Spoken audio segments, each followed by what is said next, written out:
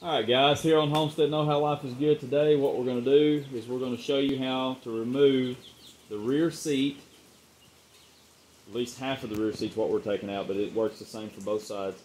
We're going to remove the rear seat on a Chevy Express 3500 2012 model van. This will work on a 1500 and a 2500 model as well, and I'm going to assume that it'll work for multiple years because they don't really change a whole lot on these Chevy Express vans.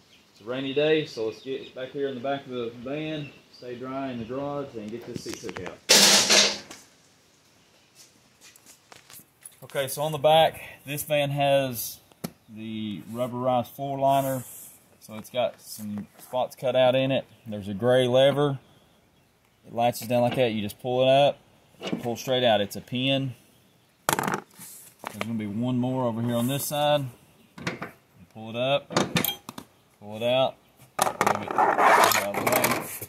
And then you're going to put your hand here, pull up, and straight back.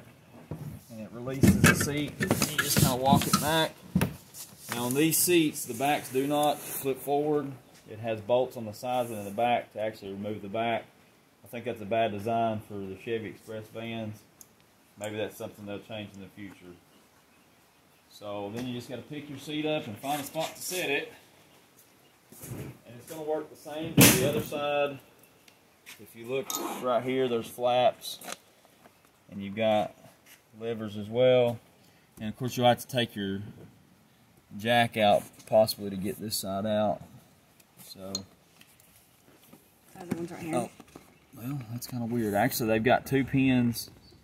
On this side, you've got the left-hand side and then the right-hand side. So, and they've actually color-coded them for whatever reason. These are black and these are gray. So maybe that tells you that it's the right side, left side.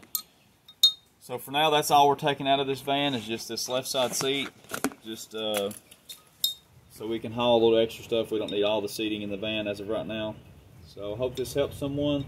Again, this is a 2012 Chevy Express 3500. And this should work for 1500 and 2500 models of multiple years because, once again, Chevy hasn't changed much on these vans. Hope y'all enjoy the video. Hope it helps. Like, share, subscribe, hit the notification bell, and we hope you'll have a blessed day.